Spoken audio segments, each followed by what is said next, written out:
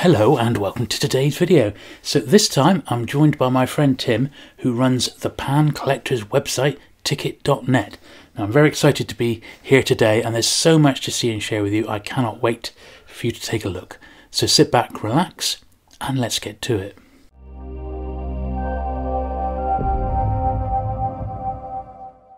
Hello Tim, and thank you for joining us today. Hello Jules, nice to have you. I can't believe we've been friends for probably, 20 years? Good, well. There or thereabouts. Our love of Pan books, our mutual love of Pan. And this is the first time I've actually got around to visiting you. Although saying that, you've only visited me once, haven't you? Yes. When we went to see John Raines that time. As we look at your collection, which is just mind-boggling, really, for one publisher, I am totally in awe of it. I wanted to just ask you a few questions about sort of how you got into collecting to begin with. So, did you originally start collecting Pan, or was it other books? I've always liked books from when I was very small, and I was always encouraged by my mother to have books, and she bought us magazines. So so I've got still got a complete set of Look and Learns. Oh wow! They were the big tabloids, weren't they? Yes. And then going to the library with Biggles and all those, and I used to buy a few paperbacks.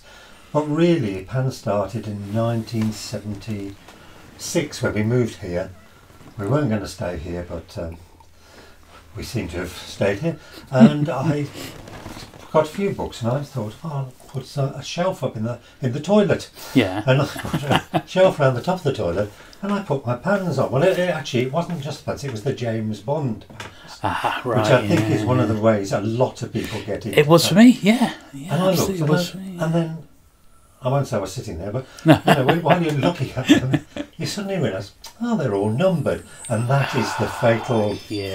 Cool. You said it. Yes, the numbering is the way. So and so and so, and then you think, I want number one was, and I went, and not long after, I went to the local market where there was a very good bookstore. Yeah. And there's a lady there who'd got like an old banana type. A banana box, yeah. And she'd got old Pans that the sort of all the ones that were just the numbers. Yeah. Starting from 1, 2, 3. Right. And I had to have it, and it was peanuts really. Yeah. For what they were worth.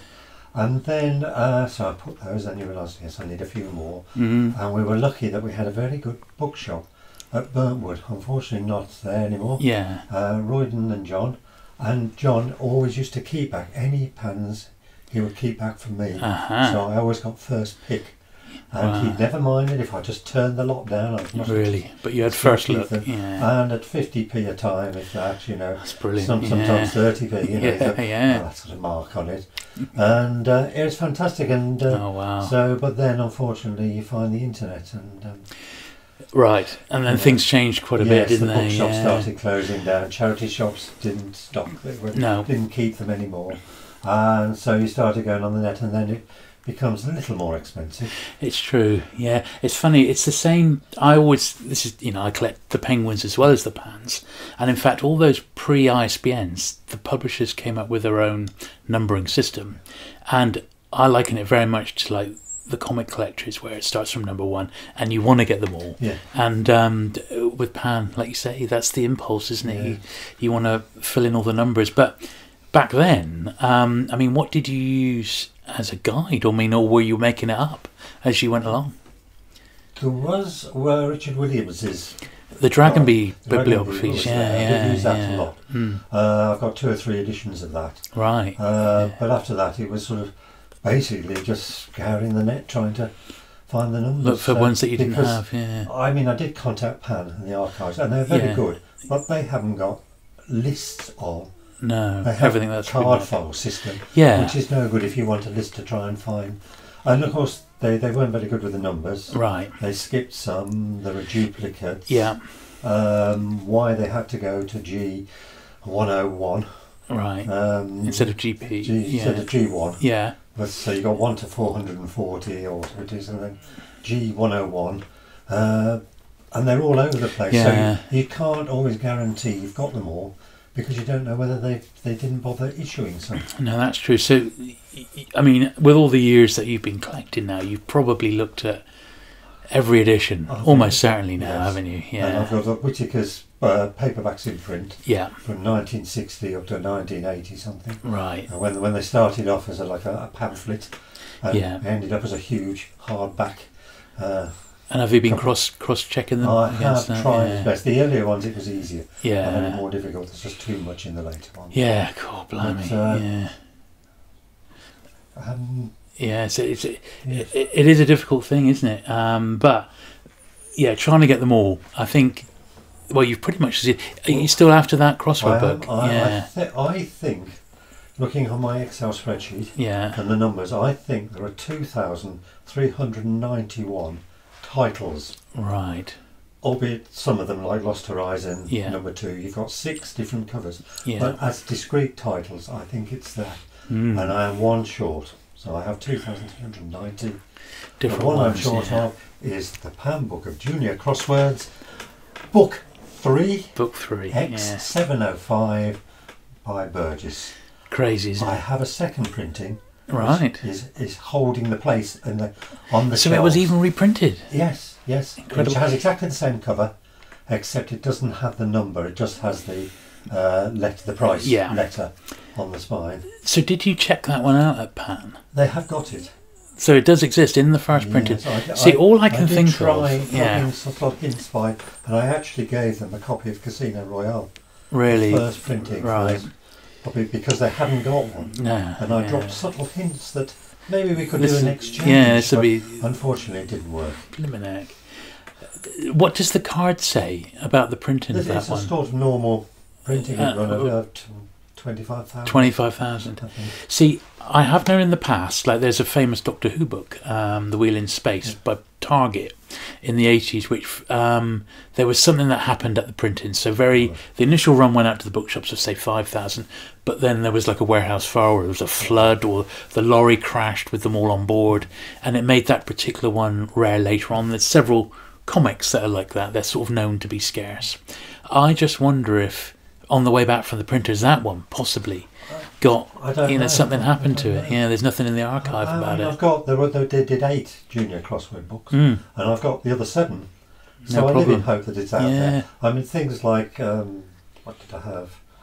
Not as a Stranger by Morton Thompson. Yeah, I've got the 90. You could find the 1961 edition, 61 edition. There were on all the websites. They've all got.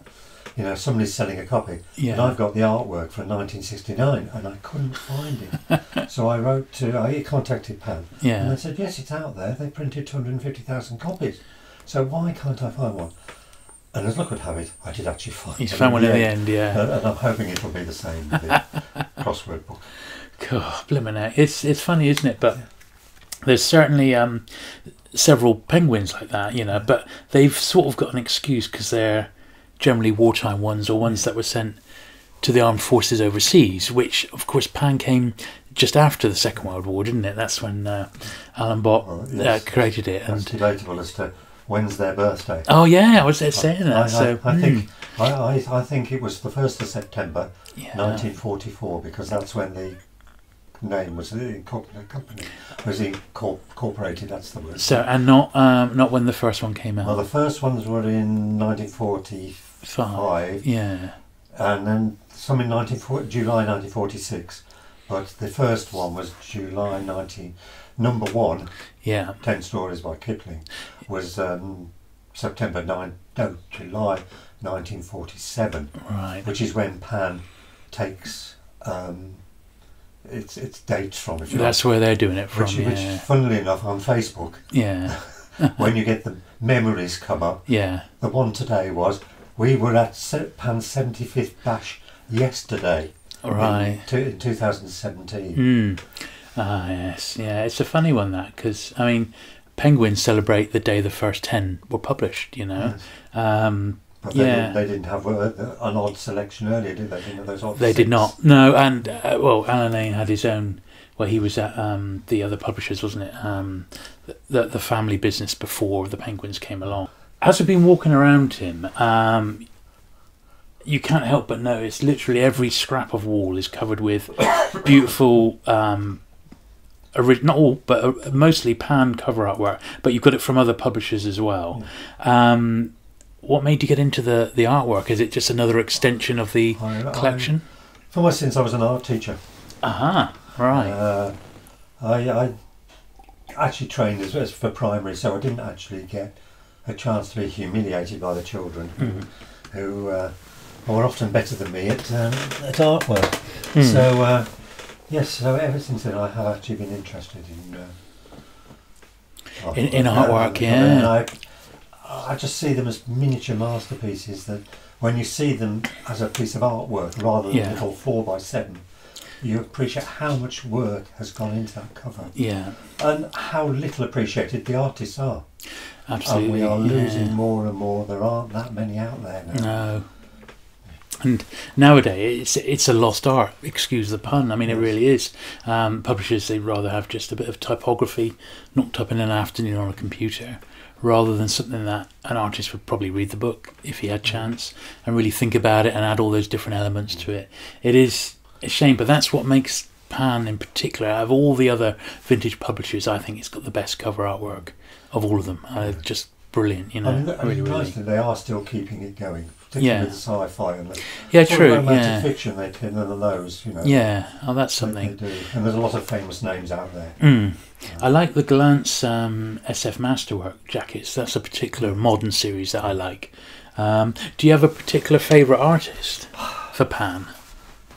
I mean, I'm slightly biased, I suppose, in that I've got background stuff for Sam Peffer. Yeah, absolutely. He's my favourite. I've got background stuff for Hans Helweg. So I suppose Hans Helweg, really, because he must have done 400, 500, as did Sam. Yeah. But I think because I've got his sketches, a lot of his sketches, I can see the process. How much he did before he did it. Whereas with Sam, I've got all of his photos, negatives and that. And it somehow doesn't seem quite the same doing it. Not the same. Photo. No, I suppose. Yeah. So Hans Helweg built the covers up with sketches and then built them into the fully painted jackets. And Sam, like a lot of the American artists, would stage them in photographs. Was that with Kitty as well? Yes, with him and Kitty. Yes. And then paint those photographs. Yeah. And Jimmy's brother-in-law. And right. Yeah. The famous poster of Confessions of a Taxi Driver. Yeah. I'm sure I suppose that's Kitty leaning in. His brother-in-law is the taxi driver with his own taxi. All right. Yeah. He drew them all in. Things like that, and you think those are the bits I find just as interesting. Yeah. Absolutely. Yeah. Oh, it's fantastic. Well, certainly. As we record this, I'll show some of your artwork, but we will do like a little 10-minute dedicated video where we look around at some of your bits of artwork, because I think it is fantastic to see. Do you intend getting all the different cover variations? I'd like to. Yeah. For the older ones. The sort of pre-ISBN ones. Yes. Yeah. I mean, I'll still do it with some of the newer ones if I like the colours. But the earlier ones, and I'm always amazed every now and again. I'll see something on eBay and I go, with regard to sort of copyright, I mean, Pan are fully aware that you've got the website there, and they don't mind at all, do they? They're probably quite flattered by it, I would imagine. Yes. They've mentioned in their magazine every now and again. Yeah, well, that's good, isn't it? That you've got their blessing, as it were. Yeah. Unfortunately, their archivist has retired. Right. Okay. And I've yet to sort of make contact with a new one. Yeah. That can be a change behind the scenes. Can make all the difference, can't it? Yes, because Alison was archivist for Pan and Macmillan. All right, yeah, Pan. Yeah, well, they were Pan Macmillan for a long time. Well, they are still. They still are, yeah. But she still had a fondness for Pan. Yeah. And I'm not sure if the new archivist, because there's a lot of work being done for Macmillan as well. Yeah, right. Oh, fair enough. Resources. Yeah.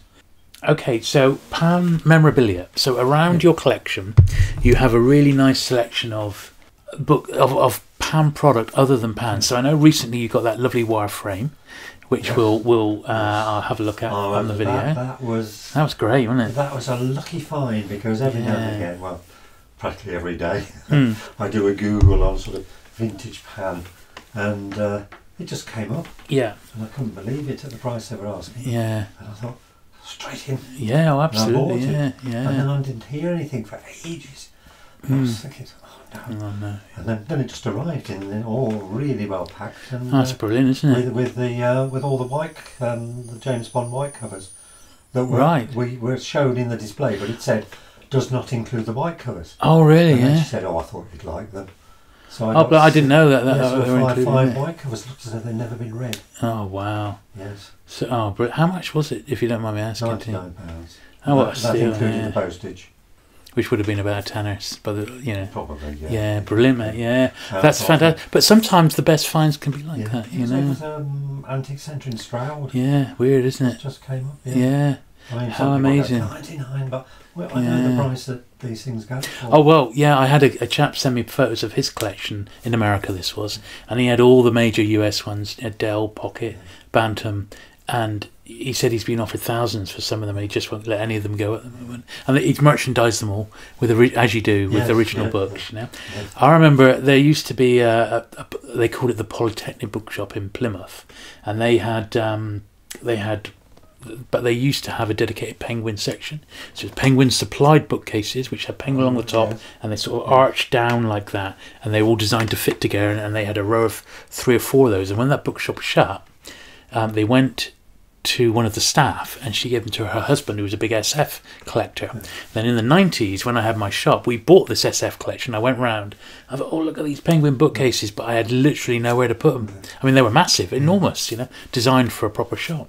And they're even too big for us to reuse in Purple Haze. He said, I'm just going to have to break them up and skip them, you know. But they're the proper Penguin logo at the top and along the skirting of them, you know. Yeah.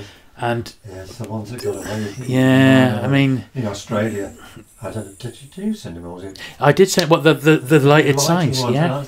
Fontana and a pound one, wasn't it? Yeah. I should have got my niece in Australia to do some investigative work. But were they? I mean, because those ones that I sent you were very similar to the Penguin lighted book sign that I've got, the wooden one, which almost appears handmade, but the actual plastic Penguin bit, it's not. It was something, it may have been bespoke for a Penguin shop back in the 50s or 60s, but I bought it in the 90s from a chap in Exeter, and it was like an air raid shelter, like a dome. Half the side was Pan and half the side was Penguin, and I remember picking up like Pan 1, 2 and 3 there, but I was mainly the Penguins I was after, and I had some real rare stuff, and it was cheap, and he didn't do much business, so I came up and I said, what about your sign? I'd love that sign. I said, 20 quid. I said, this is in the mid-90s. I said, yeah, all right, mate. Had the van out there. And I almost bit his hand. I couldn't believe he let it go for that. It was so cheap, because I've never seen another one. And it's like that wire rack. How many of them were even produced? Couldn't have been that many. I wouldn't have thought. It's one because of the logo on it. You know, it's a genuine thing. Yeah. Oh, yeah. That's a good point. It's a good way of dating it, isn't it? So I always love that sort of stuff, and it's like some of the standees you've got dotted around and point of sale. And things like the Pan record. The Pan record, yeah. See, what about the early issues of them then? Yeah. So they're not around, or where are they? I don't know. Are they in the archive? Back to, what, 5 is it, I think? Yeah, we've both got pretty much the range from 5 or 6 out. Ones than me. Oh really? Yes. Oh right, I didn't know that. I have to look on my website to double check, but I've got some later ones. And yeah, that's right. Yeah, but why is it so rare? You know, why is it so? I think it's like the Junior Crossword Puzzle book. So in your collection room, then, it's quite nicely organised, and you've got all the pans, all in the series order, then numerical order, and then all the different covers, I'm assuming in date order as well. You've got your little train set going along the top, which is really cool. That's brilliant.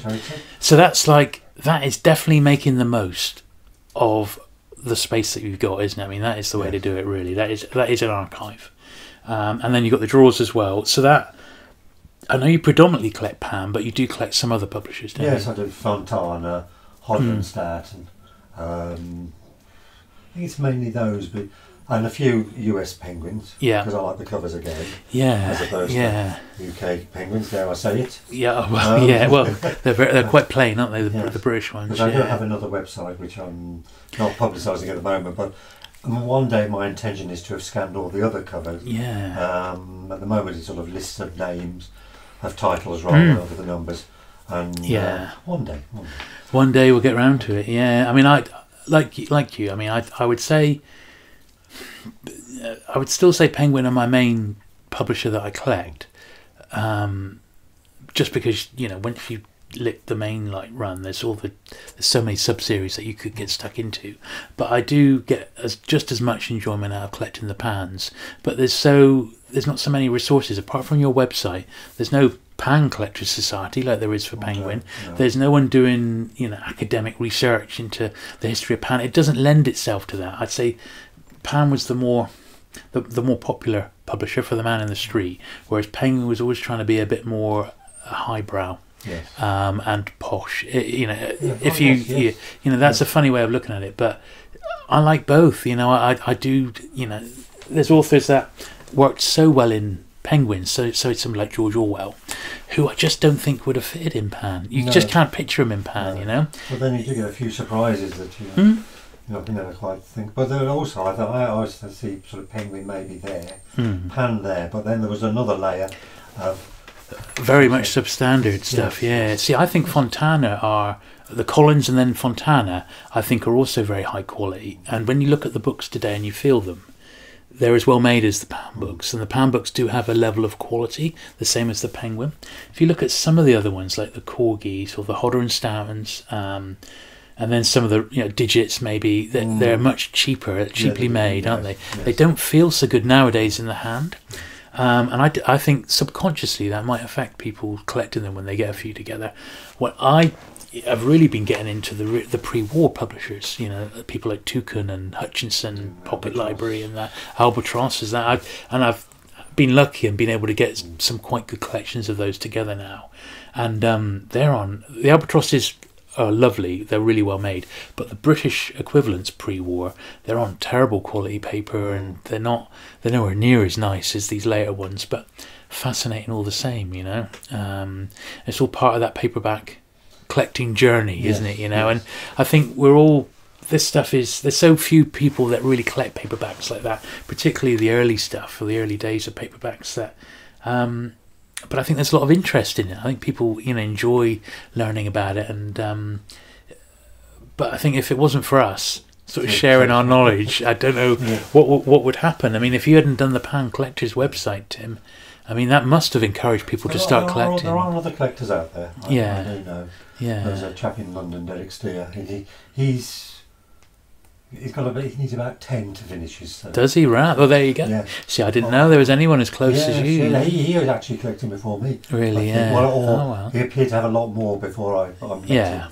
What do you think will happen to your collection when you decide to move it on? I'm no longer here. No, I didn't want to say that, because we're all immortal. But I do ask collectors this nowadays. If it's my daughter, she'll have the big skip outside. Oh no.